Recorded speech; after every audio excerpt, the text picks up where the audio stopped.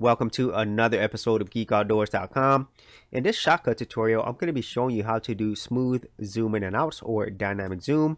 Now, there are a number of ways in which you can do this, but the two methods I'm going to show you here today, they're fairly easy to do, and once you get used to it, it'll be pretty much second nature for you. And so the first thing you want to do is bring down a video or image clip down to your project timeline, which I've already done here. And once you do that, go ahead and select your clip and then choose this filters tab here, or you could choose filters up here. And once you do that, you can add a filter. And so the filter you want to look for is under video, and it's called rotation and scale. You could just type in scale and there's rotate and scale. All you have to do is double click on it, and now we have our filter on our clip. Now once you do that, you could go ahead and go over to your keyframes tab, either go down here or you could go up here. And now we can add our actual zoom in and zooms out.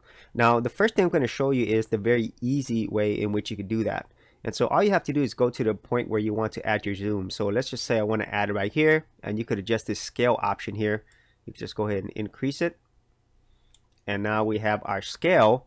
And what you'll notice is for the entire clip, this is the scale percentage that's kept consistently throughout, but that's not really what we want. What we want is for it to zoom in on this particular part of our video. And so the way in which you could do that is we could choose these little two circles as you see here. Now if you pull this over to the right, you'll notice that now there's this gray area here, and the same thing goes right here. So this is the zoom out portion. So what this has effectively done is it has created a keyframe right here. So this is where it's going to zoom in to 225%. Now if you go back, it's actually going to go from its initial value of 100%, and then it's going to zoom into that value, and it's going to stay there, and then eventually starting right here, it's going to zoom out. So if you notice that the percentages decrease, and then eventually it'll zoom out. So that's how that works. And if you wanted to adjust the speed in which it zoomed in and zoomed out, you can simply drag these further to slow down the zoom.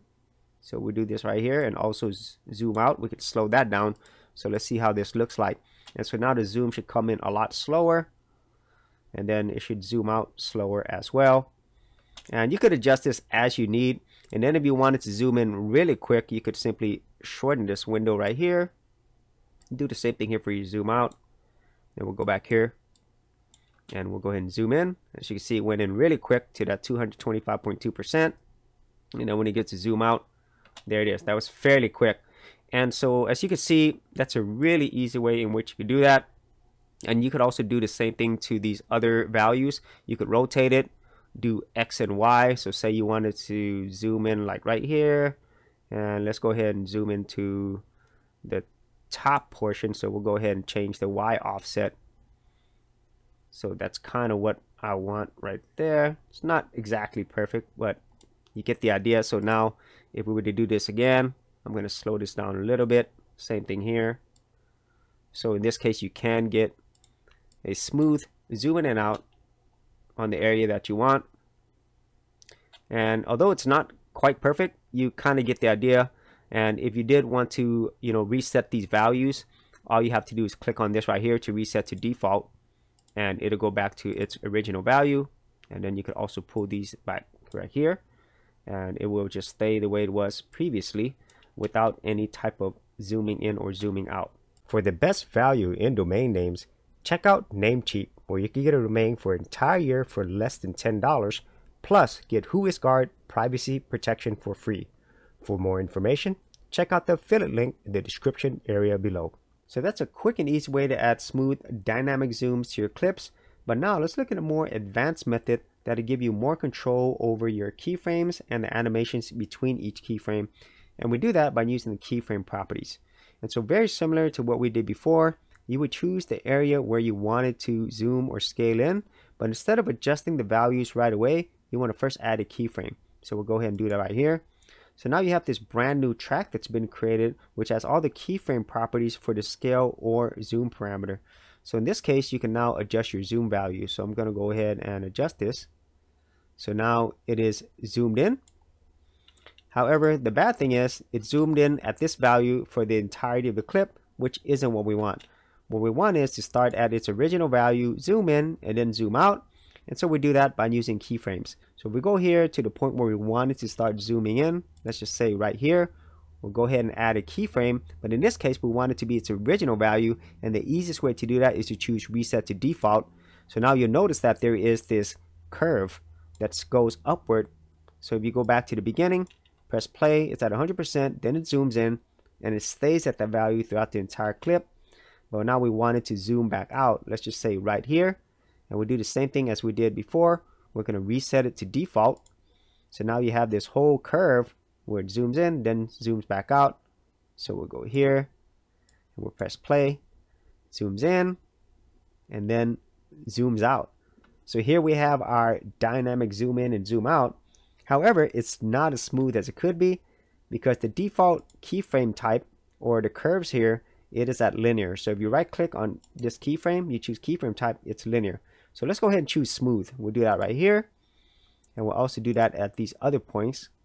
We'll say smooth. Then we'll go here as well. And you'll notice that things are now curved.